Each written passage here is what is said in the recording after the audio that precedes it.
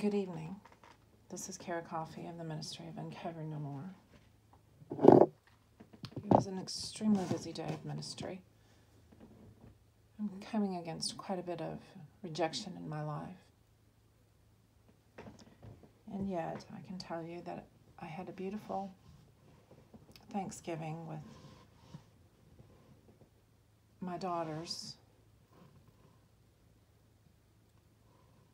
as many of them as possible. And it's time for me to be really careful about practicing what I preach. And what I preach is, after all this time, reading is good for my soul. Poetry is one of the best healers that I have personally. Couple that with my runes and tarot, and it is quite a nice thing.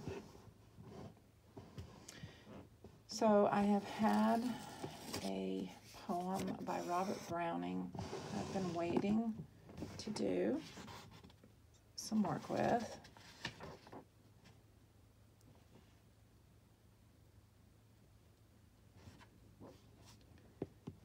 And so here I go.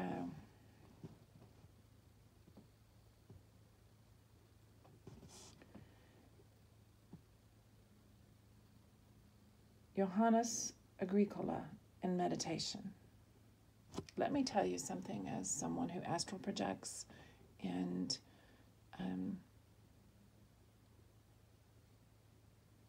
is an archangel, but is a normal person as well.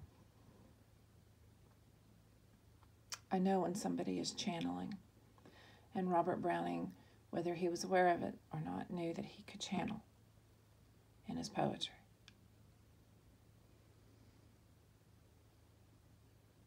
There's heaven above, and night by night, I look right through its gorgeous roof. No suns and moons, though air so bright, avail to stop me, splendor-proof. I keep the broods of stars aloof, for I intend to get to God. For 'tis to God I speed so fast, for in God's breast my own abode. Those shoals of dazzling glory past, I lay my spirit down at last. I lie where I have always lain. God smiles as he always smiled, ere suns and moons could wax and wane, ere stars were thunder-girt or piled. The heavens God thought on me, his child, ordained a life for me, arrayed its circumstances, every one, to the minutest, God said, this head, this hand should rest upon. Thus ere he fashioned star or sun, and having thus created me, thus rooted me, he bade me grow, guiltless forever. Oh my goodness, like a tree. I spoke with the trees today.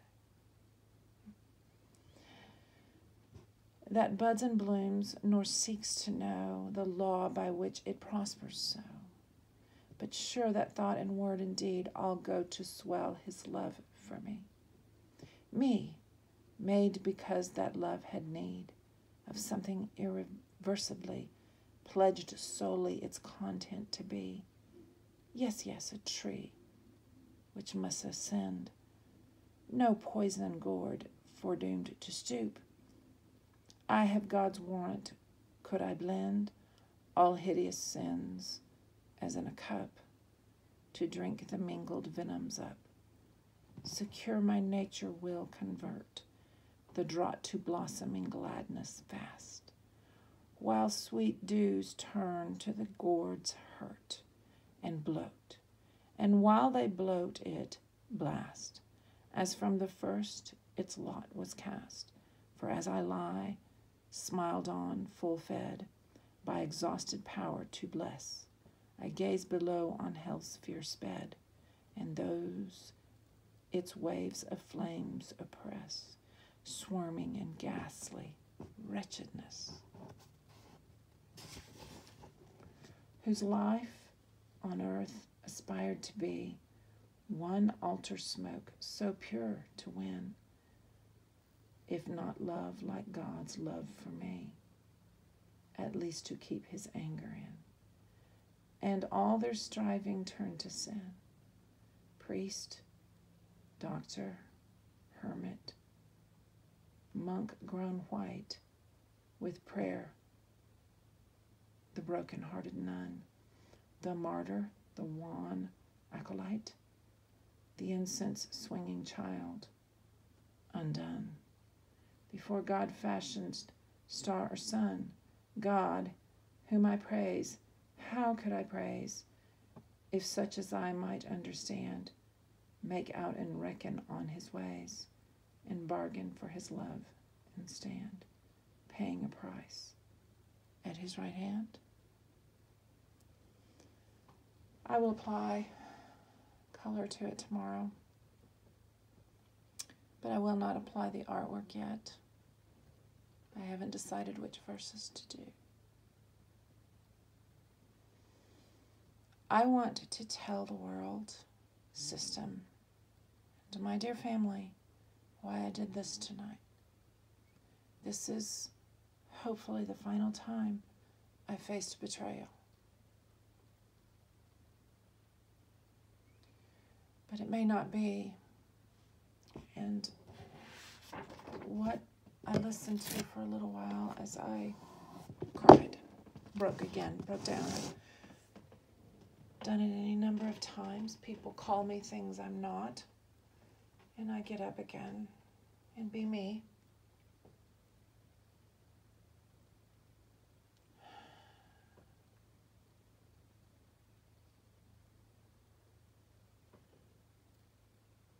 I read the poetry to strengthen my spirit for tomorrow. The colors will come. It may take some time, and I have time. I have plans and a future.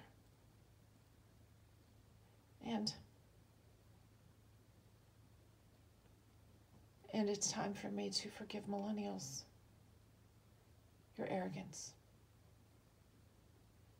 against your parents. You are foolish indeed. You do not have wisdom. Your head is stuffed with fucking knowledge. And you have hurt people, your parents. And you think you know better.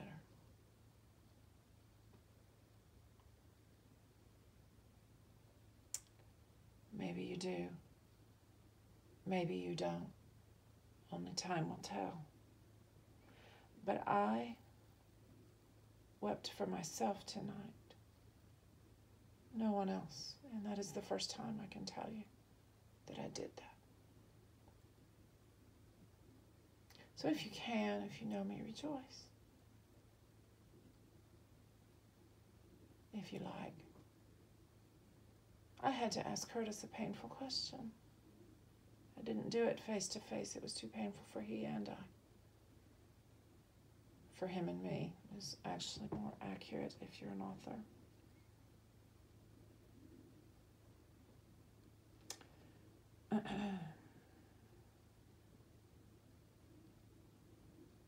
If I left tonight, I was driving home safely, but I certainly have a lot of flipped cars in my testimony. If I flipped this car and didn't make it, you can go ask my daughter Dorothy. My car tried to flip in a storm, in a flood, in Ocala on 290. The tires were turning back and forth uncontrollably. I went deep. I called on Jesus over and over. My daughter and I were terrified, and there were dogs, our baby puppies, in the back. And I knew just when to turn that wheel and land that Subaru on the side perfectly. Took a deep breath, and we went home. It was raining too much.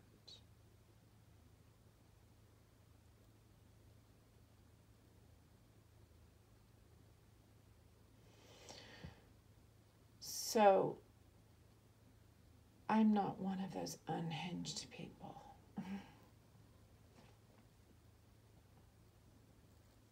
I'm sorry people are afraid of me and therefore have betrayed me.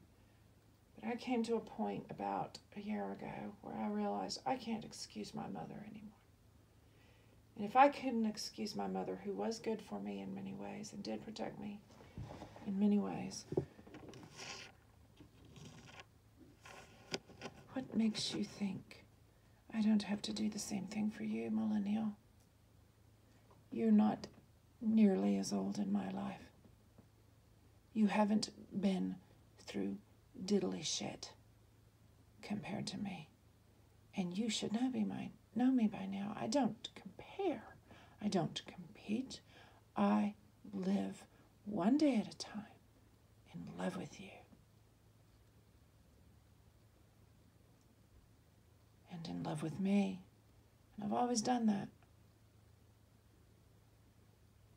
But I had to ask Curtis. None of them would actually be sad if I flipped this car right now and was gone. Accidentally. Silence. He didn't know what to say.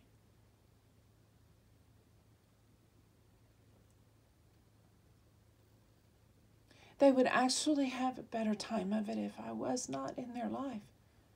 They would be relieved, wouldn't they, Curtis? He finally admitted, well, I don't think all of them, not just talk, generally speaking. In other words, I've got a lot of people that turned on me. It's not just millennials. It's baby boomers and Gen X also from my past Christian life. I know who I can follow on Facebook and it'd be okay. They knew my brother. They would not doubt the astral projection ability of my brother, things like that. But Christianity, by and large, is turned away from the God of the Bible, the God of the universe, unseen and seen. I never did. Some of the people I'm talking about, though, haven't known me close up and mischaracterized me. Some of them have to stay away from me to protect me. Others of them have actually been able to communicate in a way that nobody understands but those people and I. So things were very clearly communicated. And by the way, we had a really good time Thanksgiving. So I would suggest, seeing as how everybody knows his name,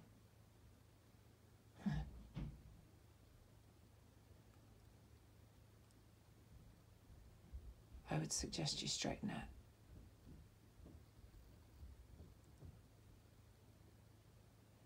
When I say that, I'm Carrie Ann Beaty-Coffey, and I am my father's daughter.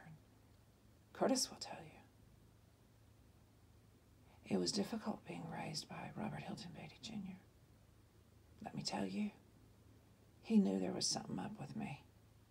He prepared me to stand. My daddy would have never reached this point. I'm glad he's gone. His dear Republican Party has turned on God. And I don't even know if my daddy would have seen it. They're so full of money and power.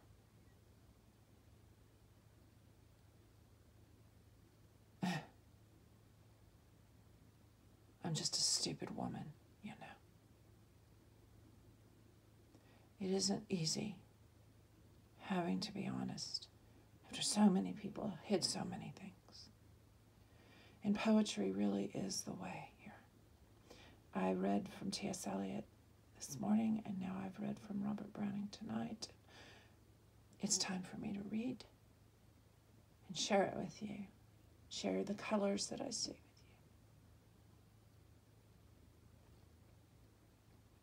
And I'm looking forward to that. But when it comes to face, well, I made it very clear, so I'm going to make it really clear right here, because I said it over and over the past 3 days as I had to go through that again. And again, but I will not go through it again. I will simply read poetry and then tell you the truth of my life. When it comes upon me to do so, the poets will lead me out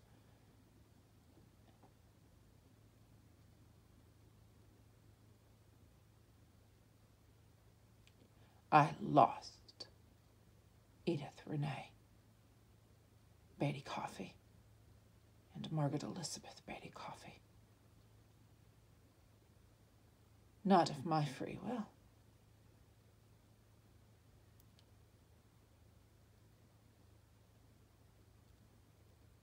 My daughter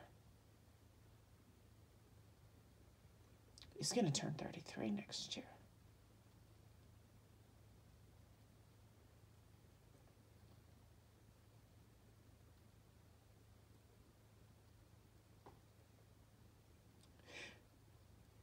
Until I have my 2 daughters back, I told them I'm completely broken.